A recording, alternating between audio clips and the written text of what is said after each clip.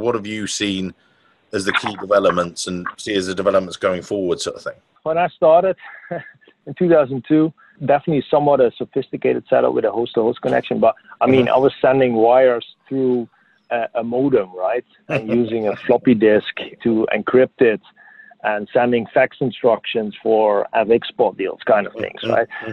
I've seen, and we've been implementing quite some technology here and there to further automate that and streamline these activities. And I think we will continue doing that. We are in the midst of rolling out globally a TMS, a treasury management system. What I foresee, and that's something that, in my opinion, is that we would like to get rid of all those recurring activities as soon as possible by implementing the TMS and other functionality, which means also potentially a change in the mindset of team members, right?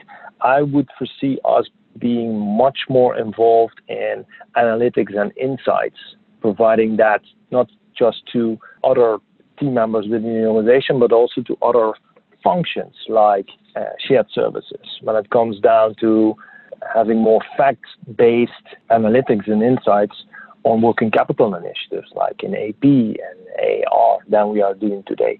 I think we have access to so much data, but we haven't been using it to the fullest. I think there's still a lot of value add that we can show towards the organization by further automating recurring and operational activities.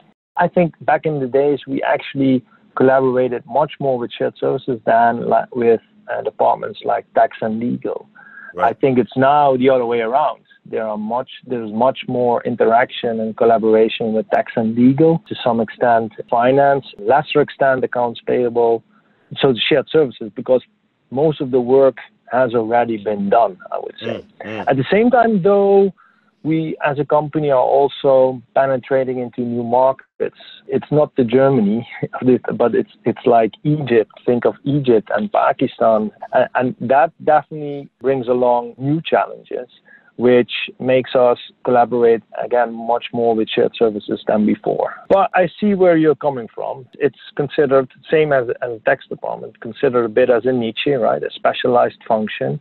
I think, as a result of that, we do have a seat at the table for most of the initiatives, but I also see the constant need for me and others to explain why we are adding value to the organization.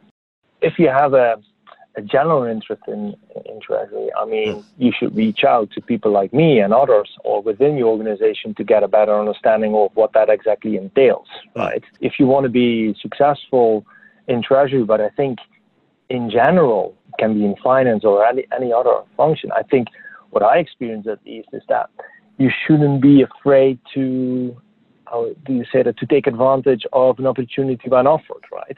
At the same time, though, it needs to feel right. I'm a bit of a, I'm sensitive to that. I mean, I've, for example, led certain departments where activities were explored that were not close to my heart, Mike, but the team was.